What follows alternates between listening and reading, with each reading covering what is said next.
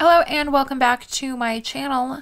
Today's video is basically going to be a YouTube rundown and how much I made on my first year on YouTube and then my first year monetized on YouTube. So if you guys don't know, when you get on YouTube, you don't make any money at first, but you can work to monetize your channel.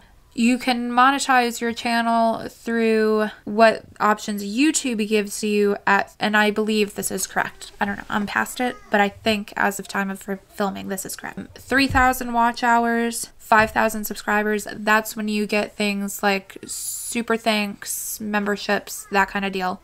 But the requirements have not changed for Google AdSense. To the best of my knowledge. To be able to do Google AdSense, you need 4,000 watch hours, and this is in a year, and 1,000 subscribers. Some people can do it very fast. Some people, it takes a year, 2 years plus to do it. I pretty much got lucky because we've talked about this before. I had no filming, editing experience before this.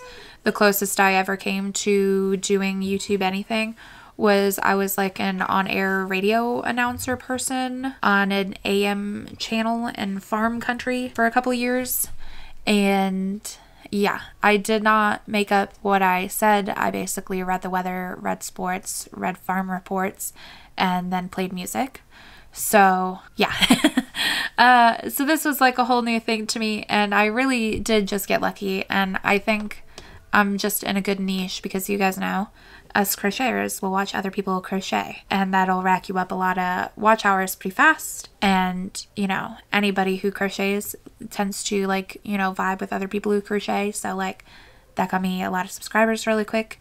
And by 4 months in, I was monetized. So I started in March 2023 and was monetized by July 2023, which the fun thing about that is all the like videos and views that I posted in like that March to July range, I don't get money for that.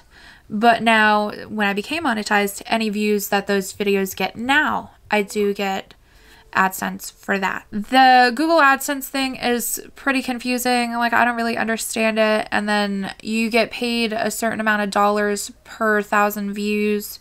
So some of my videos is like $12 per 1,000 views. Some of my videos, it's as low as like $2 per 1,000 views. So it really just like kind of depends. So it's hard to figure out how much you're really going to make. This is why I tell people like YouTube's fun, but if you want to make like a full-time career out of YouTube, you need like to be very lucky pretty much. And you do like work on this skill set, you know, once you get started. But for one, you don't get paid out at all until you've amassed at least $100 in AdSense. So like July, I did not make $100. So even though I was monetized in July, I did not get paid in July. August, I still hadn't hit the $100 mark. So I did not get paid out in August either. I think by September, I finally got that first $100. So, and then you restart. Once they pay you out, you got to hit $100 again to get paid again. It wasn't until earlier this year, 2024, and I believe it was March, April, May, I got paid out 3 months back to back for the first time ever. Like, going 2 months in a row was the first time ever, but I was lucky enough to like get to 3 months. But I did not get paid out in June. So I've been at this a year, monetized for a year now since it's July, and it took a whole year to get paid out 3 months in a row, and then I lost it for June. So yeah, don't put all your eggs in the YouTube basket. YouTube is still fun though. It's good supplemental income. I've had people give me money, which is wild, for super thanks once or twice. And that's just people like literally being like, I would like to give you some money today. Here you go. Which, wild. Blows my mind. That's a really cool experience though. And then it's gotten me some like little brand partnerships. You guys know that I work with Yeezy, which is like a crochet kit company, and I did make a sale for them on like their behalf. So I got some like affiliate monies from that because like we're affiliated. So that's like a really cool experience. You guys know I also do like the Amazon associates thing, which is also affiliate marketing. So anytime I recommend something, if you guys like trust me, you like go buy it, and then I get like some pennies for that, and that's also really cool. At last count, I helped All From Jade sell 8 more copies of her book. So obviously as the author, she gets money for that because it's her product. But I did get like a little bit of commission on helping that. And that just makes me feel like I did a good job. And like, humble brag, 8 sales. She probably would have gotten those 8 sales because I don't know anybody who knows me that doesn't know All From Jade, but still, I feel like I'm doing good. But yeah, don't put all your eggs in the YouTube basket because it's a very small basket. But I wanted to tell you guys, A, how much I made in my first like actual year. So March to March, even though I was only monetized for part of that. And then I wanted to tell you guys from July last year to right now. And then I'll tell you like my top 5 videos that have earned me the most money, which is cool because if you guys want to do crochet YouTube, perhaps you would like to steal my video ideas, which I don't call it stealing. I call it just using a good idea and like running with it, because it's not like your video is going to be identical to mine, even if it's like the same setup. You feel me? So don't be afraid, because I do this all the time, to like scope out other channels if you're looking for content ideas, because maybe there's something you could like either put your own spin on or something you can replicate for your channel, but that's going to be different, and we'll get into like what that is. I gotta think Katie being creative over here. What? Put your opinion on something kind of vibe. I tell people to do that all the time. Use that for ideas.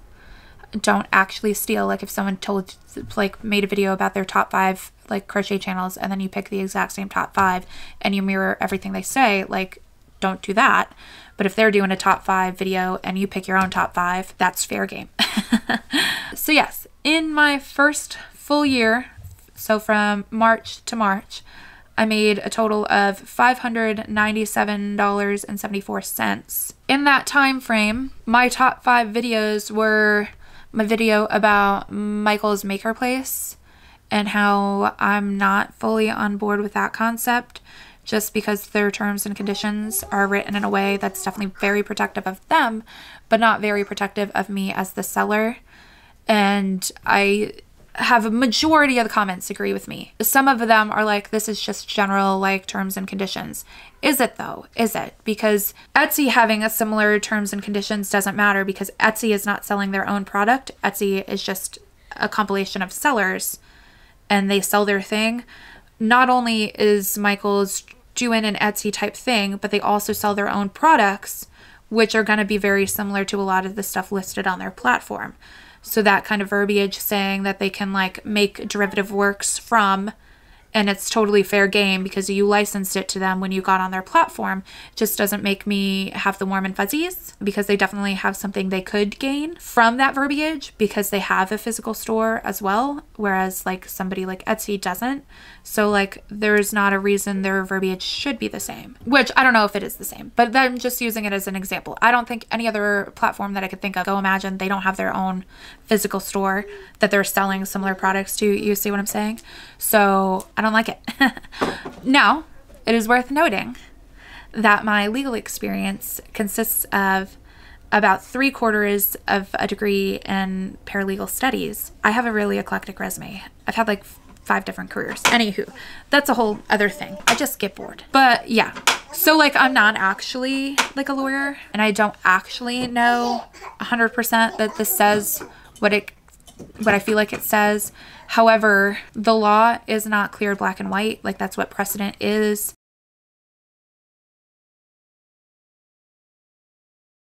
If somebody commits a crime, you have to find other case law that says why like that's bad and wrong.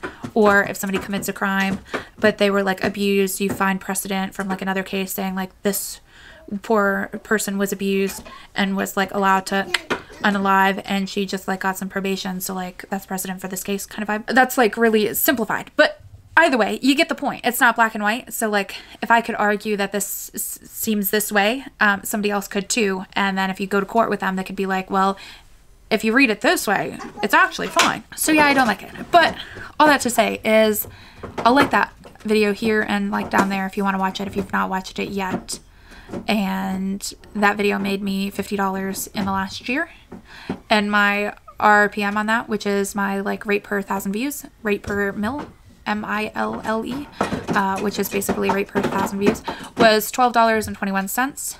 Then we have one of my items I crocheted and my prices videos, and this is where I shout out Katie being creative, because I first saw her doing everything I'm bringing to my market with prices videos. And she was basically one of the very few crochet channels that was doing, and here are my prices. I don't know why we're like hiding those, but I don't. So yeah, shout out to her, because 2 videos, not my number 2 and my number 3 for that first year, are both those kind of videos, and one made me $45.91 and the other one made me $36.97. Thank you, Kitty being creative.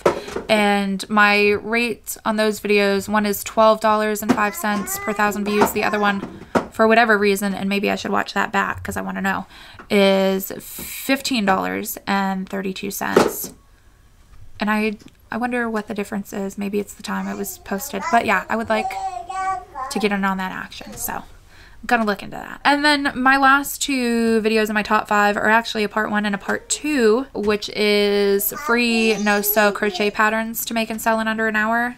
And I'll have both of those linked. I'll just have all 5 of these like linked. One of them made me $34.99 and the other one made me $27.24. But weirdly, the rate per views of per 1,000 views on those is very small. It's $2.81 and $2.98. So basically just under $3 per 1,000 views on both of them. But both of those do get a lot of views. They're some of the top performing videos on my like whole channel. So maybe I should do another one of those. See, I feel like I want to point you guys in the direction of free patterns, because like everyone can benefit from a free pattern, but I'd be lying if I said I went out of my way to scope out free patterns, because I sure don't. I use Etsy pretty much primarily, and I know that's like a really privileged thing to like have and say and do, but I just really like me an Etsy pattern, and that's what works for my business, because I like to be able to print them out and like have them. And I do realize that not everybody gets that. So I do like to do in these like free videos from time to time, but at the same time, I have to go out of my way to like prepare those videos, because that's not where I'm living most of the time. You feel me? So that's real interesting. And now I'm going to tell you my top 5 and how much I made overall. So we're talking an entire year on the YouTube so far in this whole year on YouTube. And now mind you, the last bit was like $500. So we're talking March to July now. And mind you, I got paid out April, May, June back to back. No, March, April, May back to back. I didn't get paid out in June, where this number like bumped up. I went from like the 500 and some change to $906.25. So basically in the last few months, I've made like $400, whereas all of last year, I made like $500. So we're not doing bad. We are growing, but some of my top 5 videos actually did change. And I guess I'll tell you my average RPM, because it does tell me my average RPM is $4.33. So I feel like that's kind of sad, but it could be worse. But yes, my first video for the last year that's made me the most money is a market recap video, but it's the market recap video where I explain that I made a big mistake and like all of my plushies ended up in the mud. So I'll have that linked if you've not watched that. That one's made me $71.44. And I don't blame you guys for wanting to watch that. I did learn though that Bernat Blanket washes up really good and Parfait Chunky washes up pretty good. And I was able to like salvage most everything, but it really was looking like hundreds of dollars in damage, because like some of the plushies ended up stained. It was a whole thing. Anyway, the next one is that Michael's Maker Place video for the full year. I'm up to $68.79. Then I have in items I crocheted with my prices video, that's up to $47.60. I do believe it was one of the ones from that original top 5. Like I don't see why it wouldn't, but. And then the next video is titled Why the Crochet Market is Completely Broken, which I do admit is pretty dramatic, but I talk pricing in there, and I talk why it's important to price like effectively and fairly for yourself. But I've been getting hated lately. People will be like, no, 3 times cost. That's it. That's all you get. But then these are the same people that'll be like, well, obviously I'm not here to make money. There's like no way to like make a full-time income off of crochet. Well, no, like let's map this out. You guys are making like no dollars. So no dip, you can't make full-time income. Like I don't I don't understand how they're not putting 2 and 2 together. I just don't. So that being said, I ranted in that video about the importance of pricing. And basically, you're limiting yourself if you're underpricing, because then you're capping your income, which prevents you from being able to grow your business. And I got news for you, friend. Your materials are not the only expense in your business. They sure aren't. Are you paying for Canva for your marketing materials? Because that's an expense.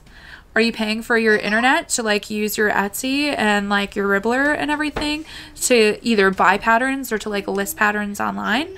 Yeah, that's an expense. Are you paying to get into these markets that you're doing where you're making no money? Because that's an expense. So it's more than just materials. So if you're only factoring in materials, you're like already doing it wrong. I'm sorry. Usually I'm more politically correct, but I'm fired up recently about it. But I'll have that linked below. All of these. I can stop saying that. But that one's made me $46.75 if we've not discussed that. And then the fifth one on that list is the free no-sew patterns to make and sell in less than an hour. So it's been a fun time. Obviously, this is not a big revenue stream if in a year I've not even broken $1,000, because like I can do a market and break that. Maybe not every market, but still. It is something, and I am growing. I've basically made almost more already this year than I did like all of last year. So like that's good. Same thing with like my Etsy income and my market income. It's more this year than it was last year, and almost more fully, and it might be more for all of them. Well, YouTube it's not, but it's close. But I think the other two, I think it might be more, but I'd have to look. But yeah, I've almost made more this year so far than I did like all of last year in my various revenue streams. So like that's like a good sign, but I'm still just trying to grow it. Still just trying to get it done. And that's going to be all for this video. If you don't have an interest in Crochet YouTube, thank you for watching anyway. And if you do, I hope this is like setting realistic expectations, because I can tell you it's not what I thought it was. It's actually worse. It's a lot of work and you don't get paid for a lot of it, but it is fun and it has given me opportunities. So I am grateful, but definitely not the moneymaker I had hoped. Not that I thought I was going to make like thousands of dollars, but I just thought, you know, once I hit that first $100 that I'd be able to do that regularly and not go like a month, 2 months, 3 months off before I get it again. So yeah, but yeah, that's all, and I'll see you guys in the next one, and bye.